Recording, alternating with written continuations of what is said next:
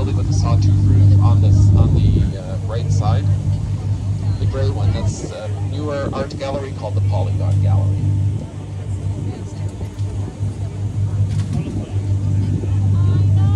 And the building with the red steel tower, the big letter Q at the top, that's Lonsdale Quay. It serves as the C-Bus transit hub for North Vancouver. The C-Bus is a commuter ferry, and if you just look up now to the right, you see a dock, and there's the blue, yellow, and gray C-Bus docked on the right-hand side. And Lonsdale Quay also features 80 shop services and restaurants. The C-Bus itself is a commuter ferry that runs between here and Waterfront Station in downtown. It only takes 12 minutes to cross the inlet on the C-Bus, and the system contains 5 catamarans like the one you see here that can each carry upwards of 385 passengers. The C-Bus has been in operation since 1977, and it features a 99.9% service reliability.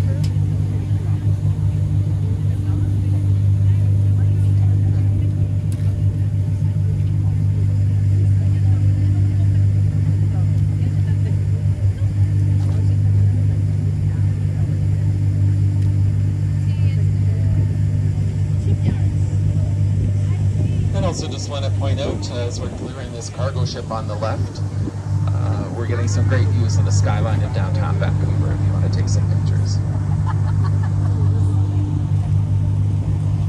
Now they're a bit shrouded in clouds today, but if you look in behind the city of North Vancouver, rising up there, those are the North Shore Mountains, and they form part of the Coast Mountain Range that extends from here in Vancouver all the way up to the Alaska border. The 2 mountains closest to us, if you look up ahead to the right, there you see some homes stretching up the hillside. That is Mount Hollyburn, and there is a ski hill called Cypress located at the top. Directly to our right is Grouse Mountain, and you can see the white patch of ski hill up at the top of that. And both mountains offer skiing, snowboarding, and snowshoeing in the winter, and also hiking and camping in the summer. Grouse Mountain, directly to our right, got its name back in 1894 when a hiking party discovered flocks of gray grouse at the top. Now, if you want to save a few dollars and not take the gondola up to the summit of Grouse Mountain, you're very welcome to walk up for free the infamous Grouse Grind, which is a steep 2.9 kilometer trail that rises about 1,200 meters. A very fit person can complete the Grouse Grind in about an hour, but the record is 25 minutes and 1 second.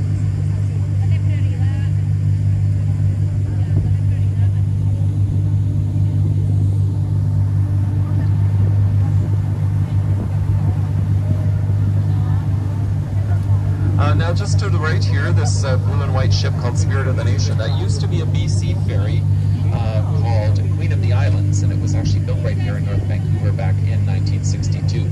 As the Queen of the Islands, it used to sail between Tsawwassen, just south of Vancouver, and Salt Spring Island, which is one of our Gulf islands. And then behind the Spirit of the Nation, you see this other gray ship that has a maple leaf on the funnel, and as we come closer or pass it, you'll see it has the number 151 painted on the side. That's actually a retired Canadian Navy ship. It was called HMCS Fortune, and it was built in 1954 and then decommissioned in 1966. It was sold to a private party, and it's now used as a private yacht.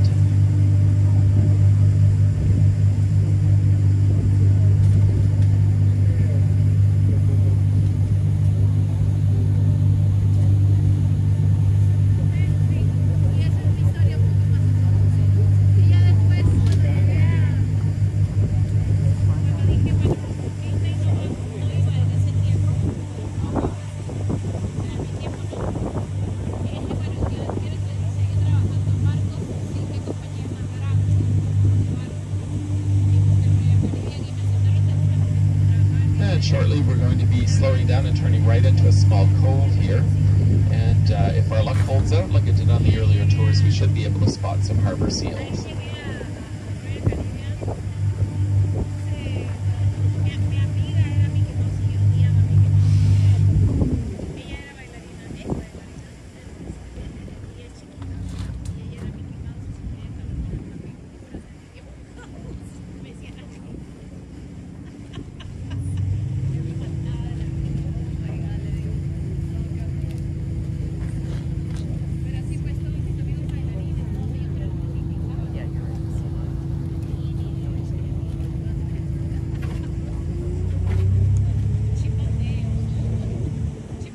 Now the best place to spot harbor seals in this area, if you look between us and the shore off on the right, there's a ring of logs and there are some black pillars with these white pointed tops on them.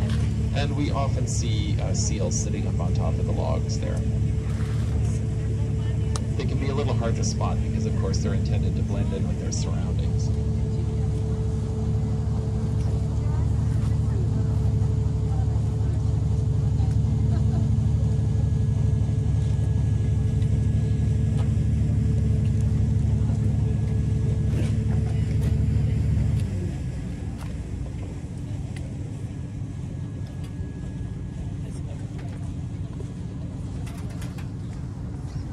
And generally where we see them is we pass this small white boat on the right-hand side. If you look on the far right side of the log ring, that's generally where the seals are located.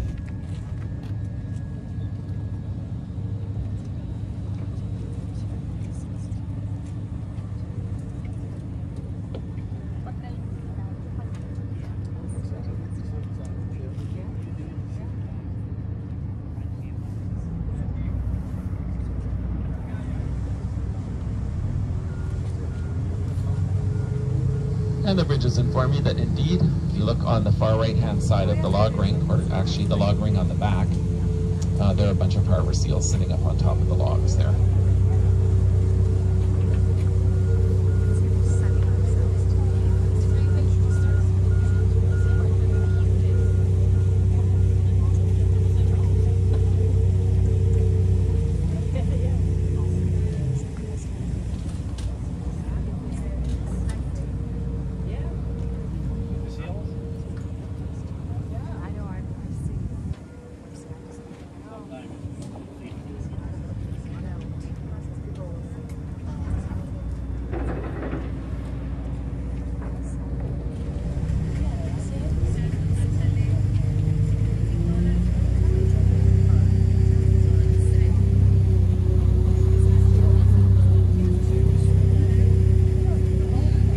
Harbor seals can be found all along the west coast from California to Alaska. And they can grow to be between 250 and 350 pounds. We're actually just coming into the birthing season for baby seals. They are typically born sometime between now and the end of July. And a baby seal will stay with its mother about 3 months before setting off on its own. A male harbor seal will live an average of 20 years and a female an average of 30 years. Seals are also incredible swimmers, and they can hold their breath underwater, some of them for up to 30 minutes.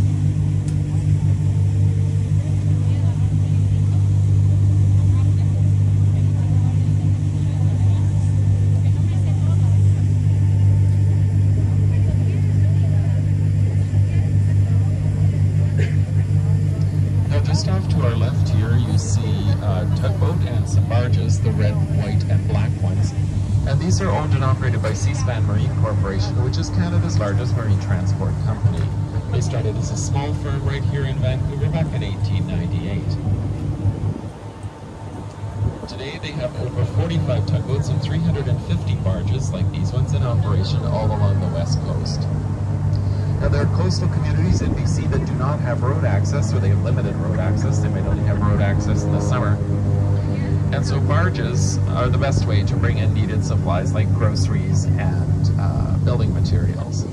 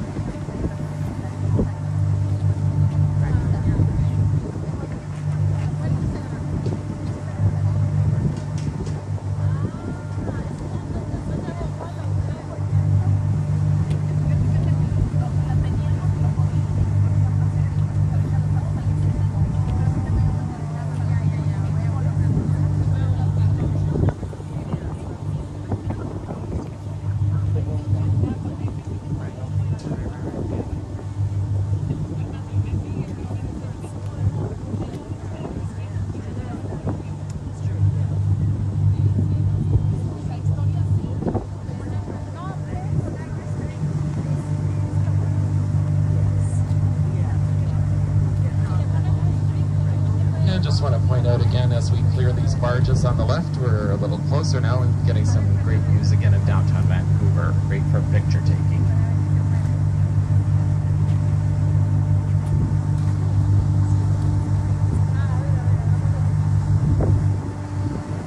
I just want to point out also on the right here you see another couple of barges, and one with the yellow and blue wheelhouse. And just like the one I pointed out earlier, these are petro bulkers, so they're refueling barges.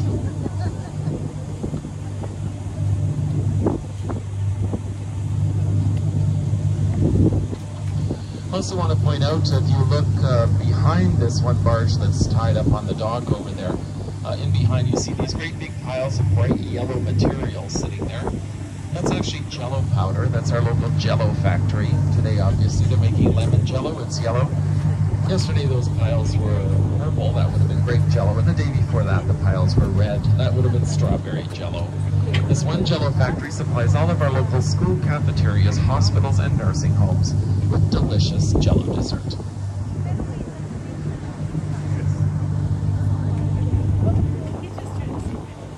And I'm lying to you.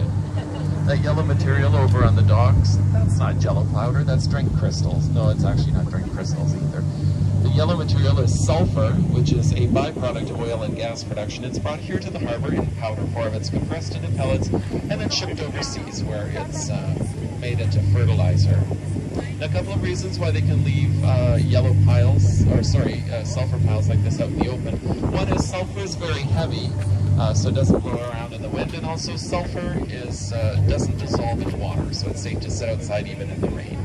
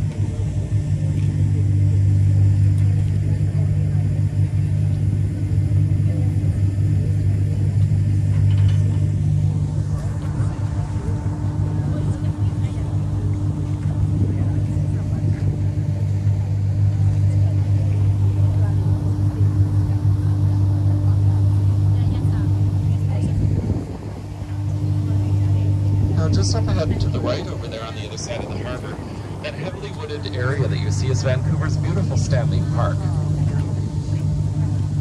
Back in the 1860s, that area was actually the site of a military base operated by the British so they could monitor activity here in the harbor. And its designation as a military site saved the land from development, though much of the peninsula was heavily logged until the 1880s. One of the consequences of all that logging is there's very little old-growth forest left in Stanley Park. Almost all of the trees you see here have been replanted sometime in the last 130 years. Stanley Park was officially opened on September the 27th, 1888 by Lord Stanley, who was Canada's Governor-General at the time, and is the same Lord Stanley of the National Hockey League Stanley Cup. Stanley Park contains over 150,000 cedar, hemlock, and fir trees, and also abundant wildlife.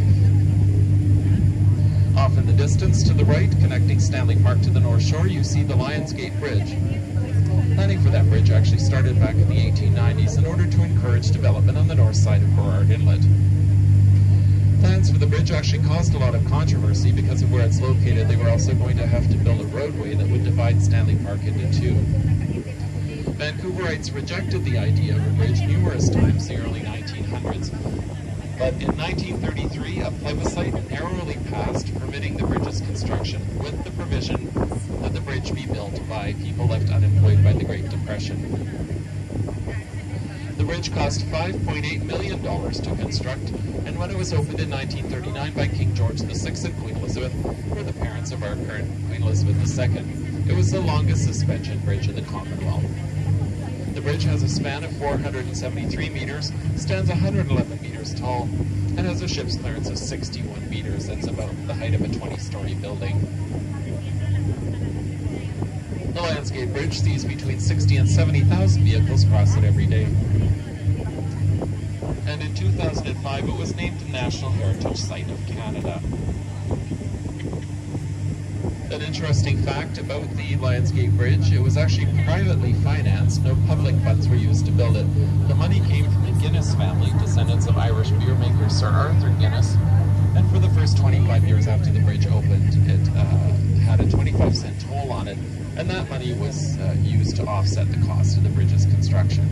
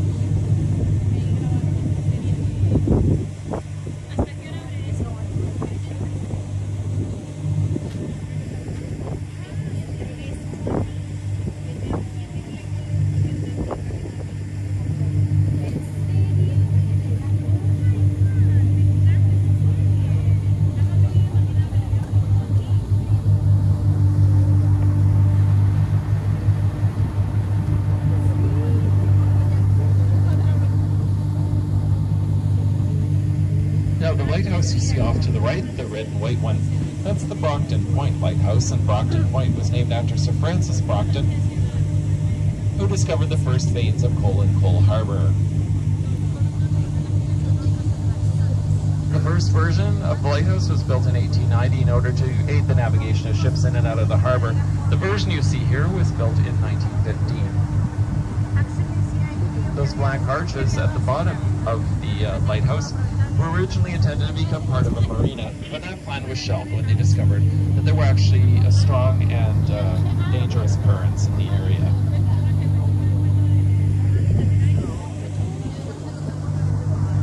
Extending to the left of Brockton Point, with you see a stone wall that's got folks walking and jogging on top of it, and that's the seawall. It's a stone perimeter that was originally designed to save Stanley Park shoreline from erosion, and they later added the recreation path on top. During the Great Depression, the seawall also served as a make-work project for 2,300 unemployed people. And today it's a 22-kilometer or 15-mile-long recreation path that starts right here in Coal Harbour, extends all the way around Stanley Park and into False Creek on the south side of downtown.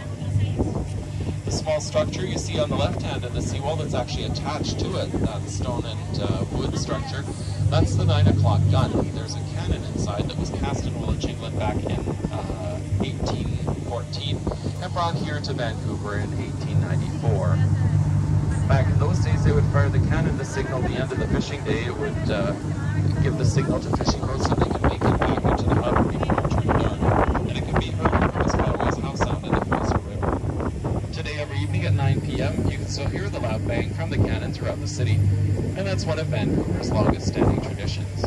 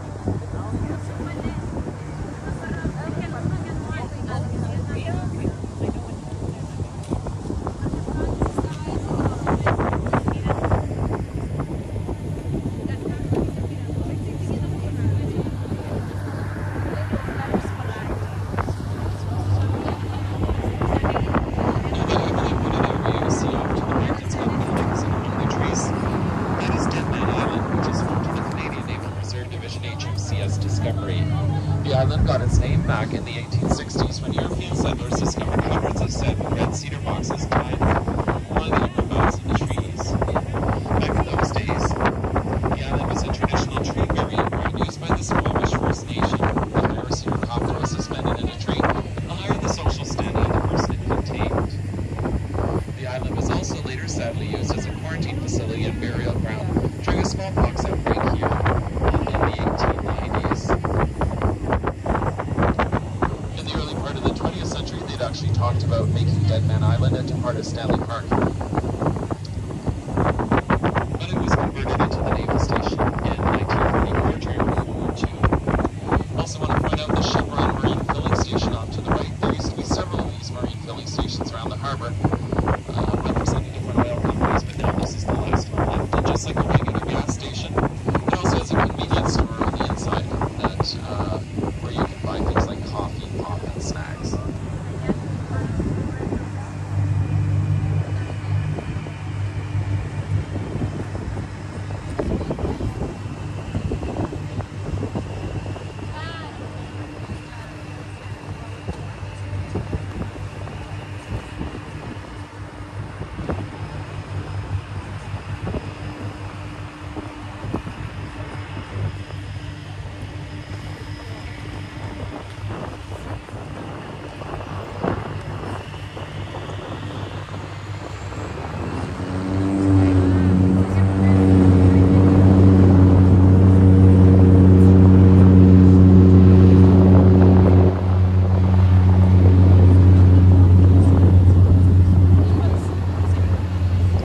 The city of Vancouver today has over 660,000 residents. We're the most densely populated city in Canada.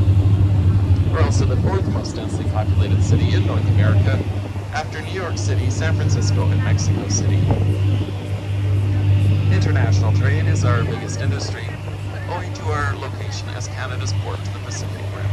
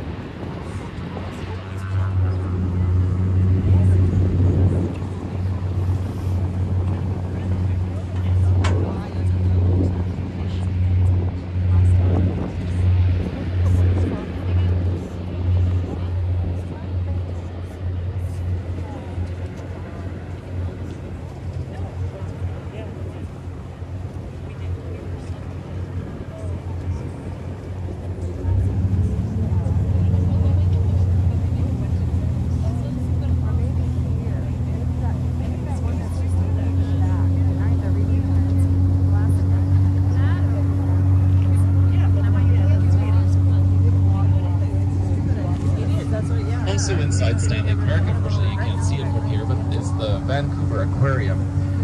It opened back in 1956 as Canada's first public aquarium, and today they have over 70,000 marine specimens there, and they also have a marine mammal rehabilitation center.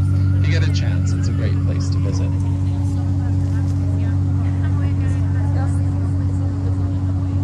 Now just off on the left here, over on the dock, up on top of some poles, you see a silver shed. That's actually an art installation called Light Shed, and it was created back in 2004 by sculptor Liz Magor. It's a half-scale replica of the boat sheds that used to line Cole Harbour. It was cast in aluminum and it's painted in a slightly luminescent paint, so it actually glows faintly in the dark.